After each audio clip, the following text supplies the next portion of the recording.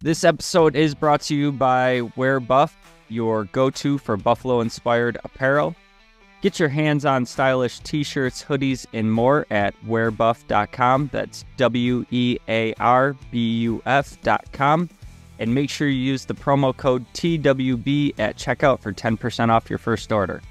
Stay Buffalo proud with Wear Buff. The Buffalo Bills make a series of roster moves and the reasons why I think they will win the Super Bowl in 2025. This week on the Wandering Buffalo podcast. You're now listening to the Wandering Buffalo podcast with your host, Justin Goddard.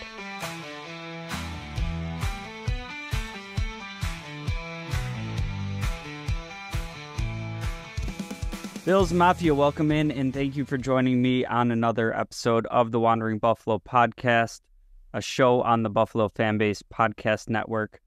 My name is Justin and I will be your host today. And I think a pretty fun show lined up today. First, we want to talk a little bit about what's been going on in training camp. As I've mentioned in previous shows, I was able to take in a practice last week. Wasn't able to get any more tickets to go be able to get my own eyeballs on this. So leaning pretty heavily on some of the media, some of the other content creators in this space. Big one for me is Joe Marino of Locked On Bills. If you listen to this show, you probably already know Joe Marino. One of the best in the game, super detailed, and he's been able to be going to multiple practices. I think he's done 3 so far and has another couple. So on the field access, just very detailed. He's very thorough in his plan. So for more of a, play-by-play, notable plays, things that are going on during the camp, one of my go-to sources, like I said, one of the best in the Bills content creating space. So free plug for Locked On Bills there, but it's honestly one of my favorite shows. I listen to it just about every day. And if I miss some days, I catch up on it. So leaning heavily into, some of his observations for kind of the first part of what I want to talk about.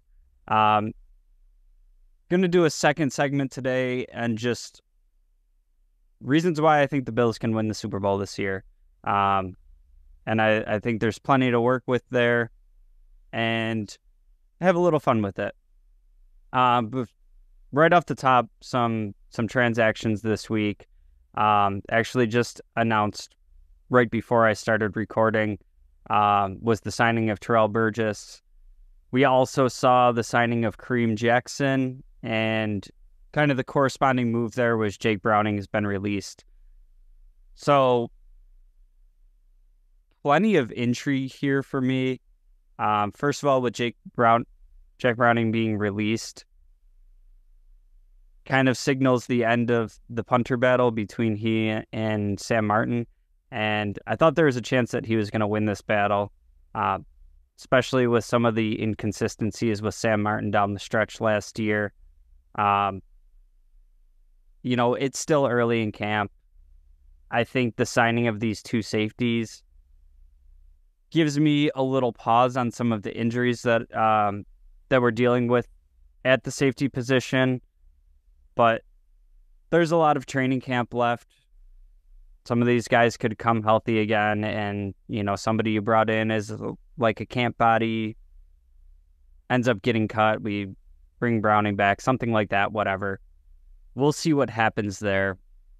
But for me, the signing of Kareem Jackson and Terrell Burgess, we see the Bills have been dealing with injuries at the safety position, which is concerning for me. Spot where we're obviously moving on from Micah Hyde and Jordan Poyer. Again, Micah Hyde has never fully retired. It's said that if he plays again, it'll be with the Bills. Maybe he doesn't want to do a training camp. Maybe he's just relaxing for a little bit. I think this opens the door for that possibility a little bit more. But at least in the interim, we have the signing of these two guys, and that comes on the heels of dealing with injuries for Cole Bishop and Mike Edwards. Now, Mike Edwards had already been, working back from an injury, now dealing with a hamstring. Cole Bishop was seen with his arm heavily wrapped after practice. This kind of signals to me that those injuries are a little bit more severe than you'd like to see at this time of the year. I know McDermott has said Mike Edwards is week to week, and McDermott is usually pretty spot on with how he gives timelines for injuries. So week to week likely means out most of the preseason. We'll see what happens.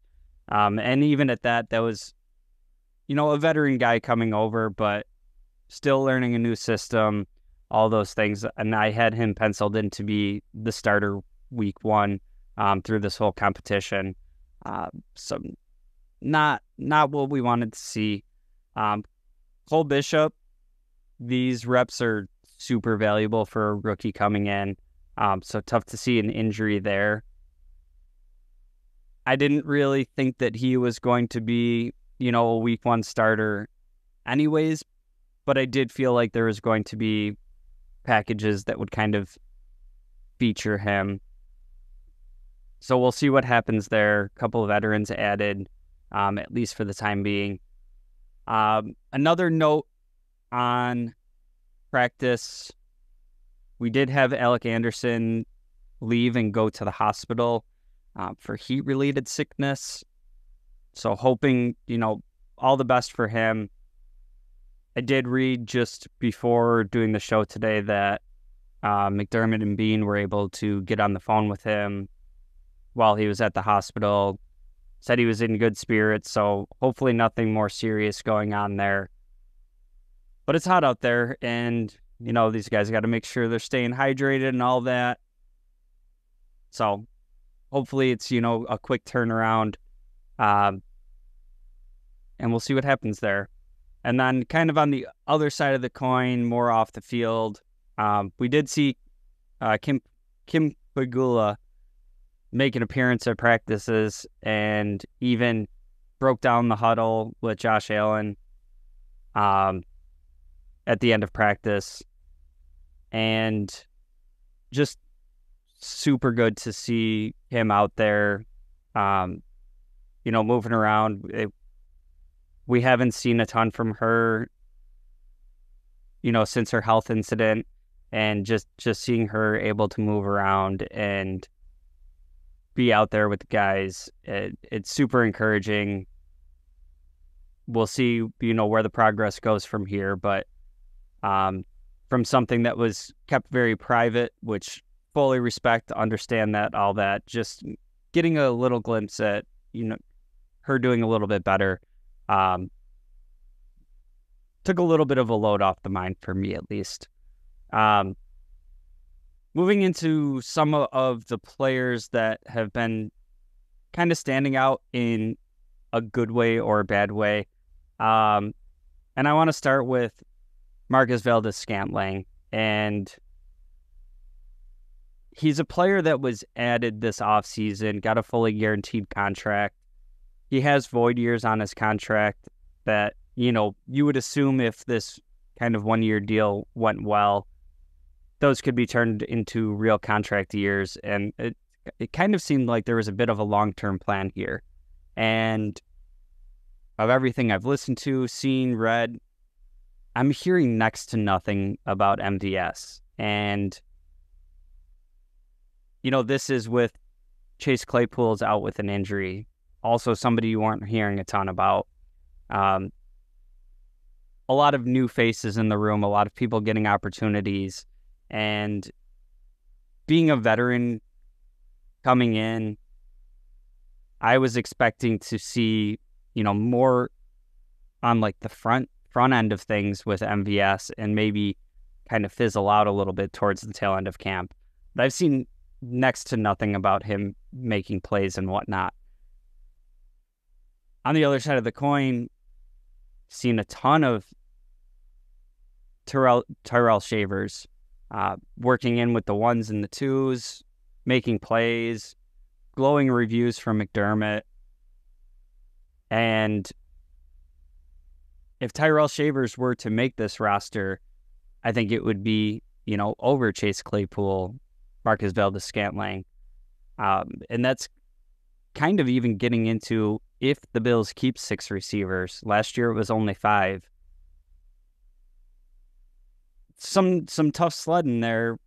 I think the first 4 are absolutely locked in, and Curtis Samuel, Khalil Shakir, Keon Coleman, and Matt Collins. I think that's an absolute lock.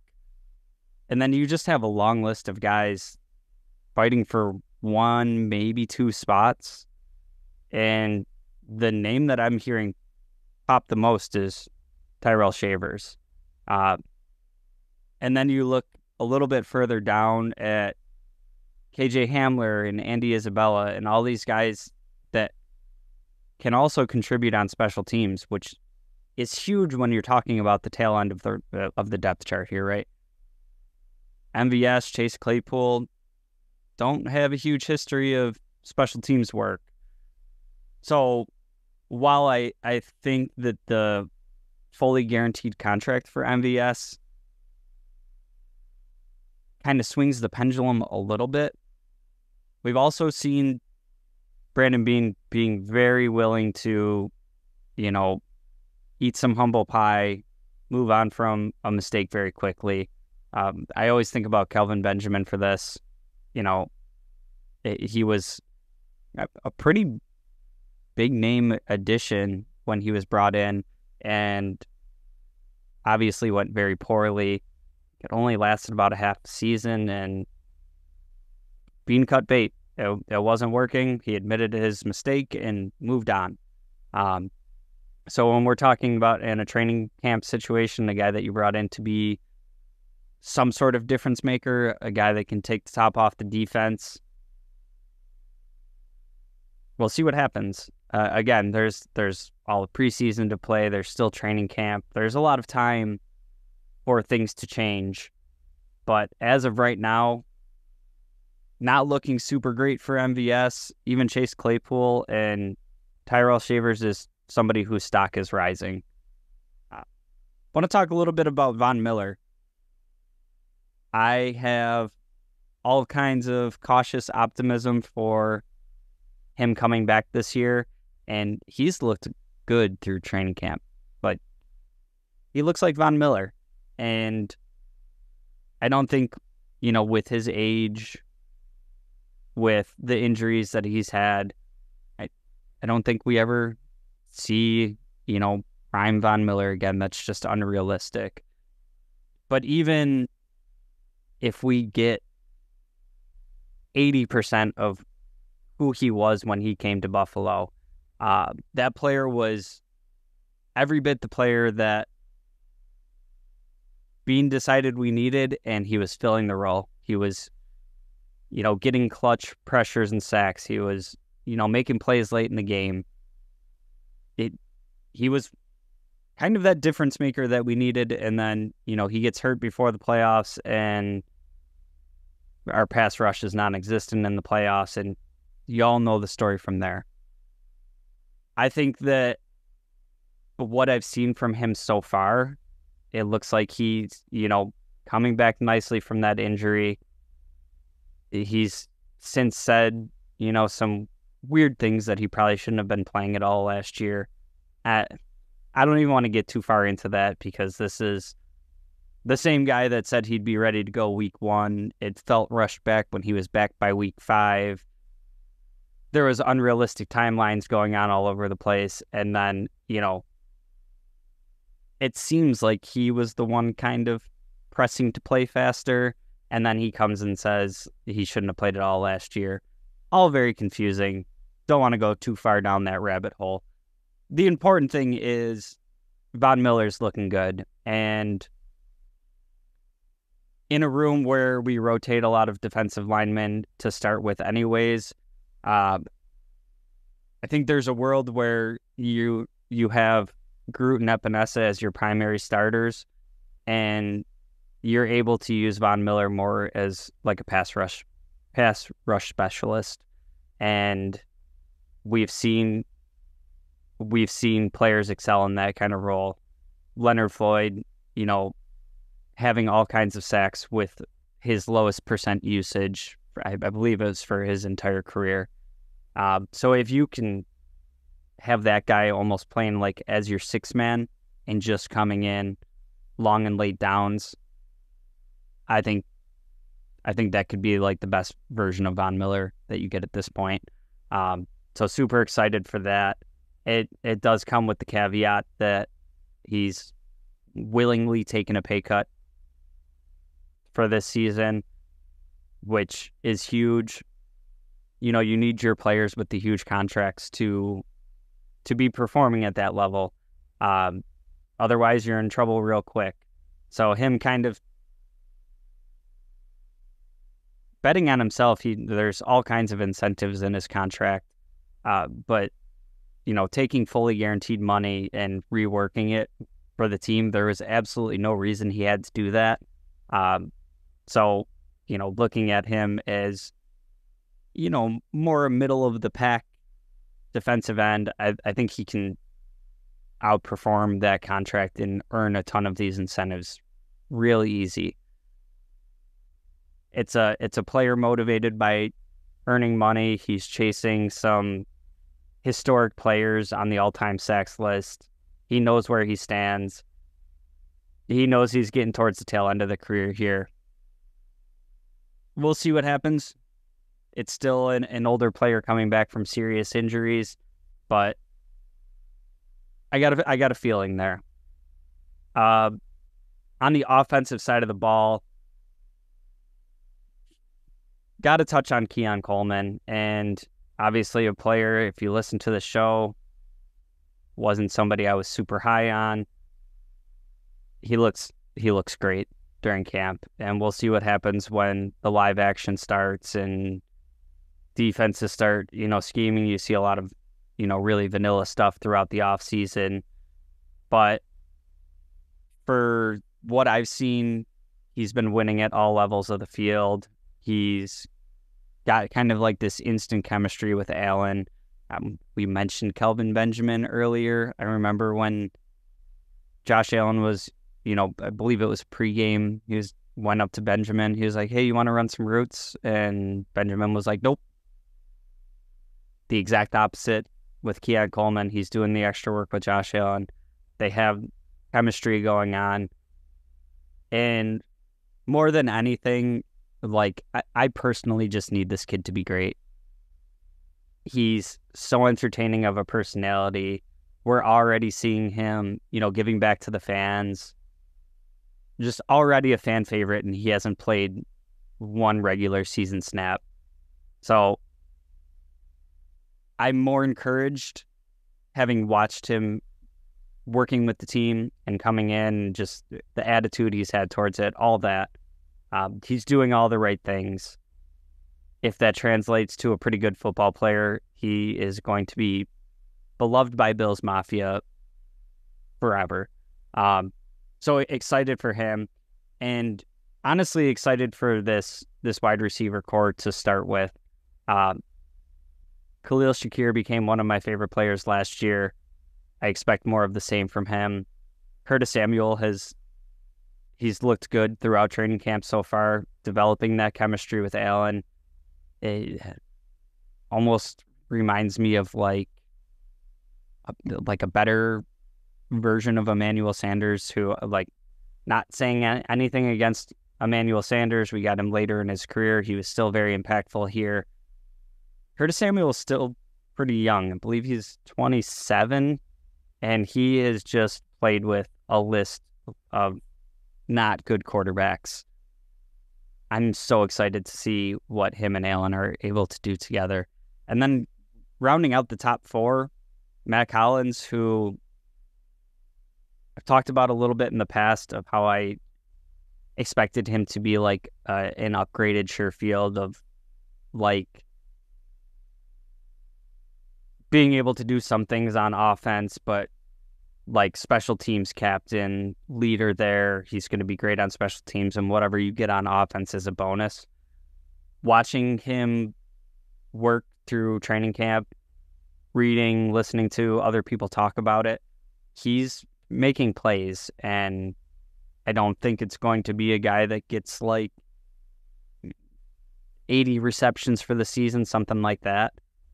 But he's going to factor into this offense, and he's shown like his long speed. He's shown some ability to be like an underneath possession receiver.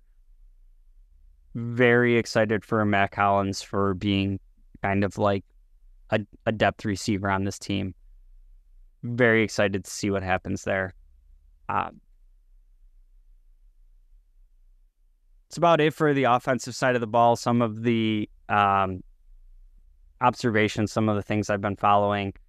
One last person I want to mention on the defensive side of the ball is Gable Steveson, and